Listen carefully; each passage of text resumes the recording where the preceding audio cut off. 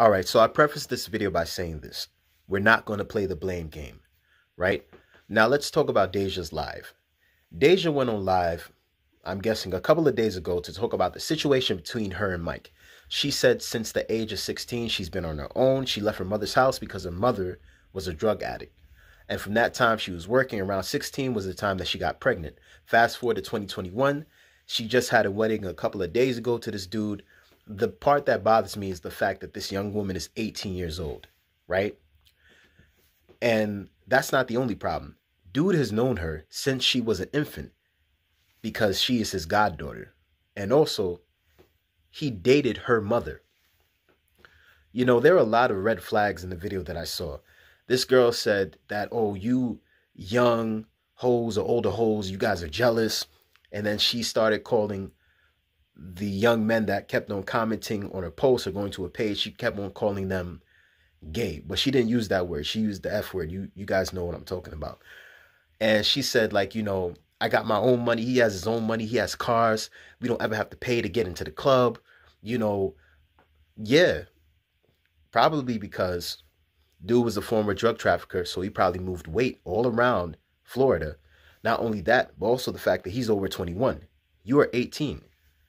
You shouldn't even be allowed to drink because it's not even legal. But my point is this. It's the fact that whatever village she came up in, those people did not look out for her. And the fact that she's 18 and she's a mother. Now she says that she's going to college to become a registered nurse. All right, cool, fine, whatever.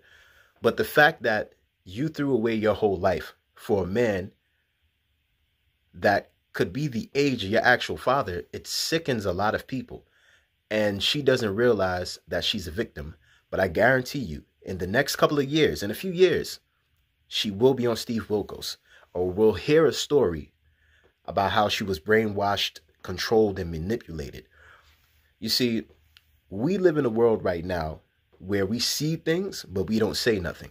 So all of these people that are reaching out on social media, some are clowns, true, but there are actually those that do care about you and do care about the state and welfare and the well-being of not only you, but also your kids as well.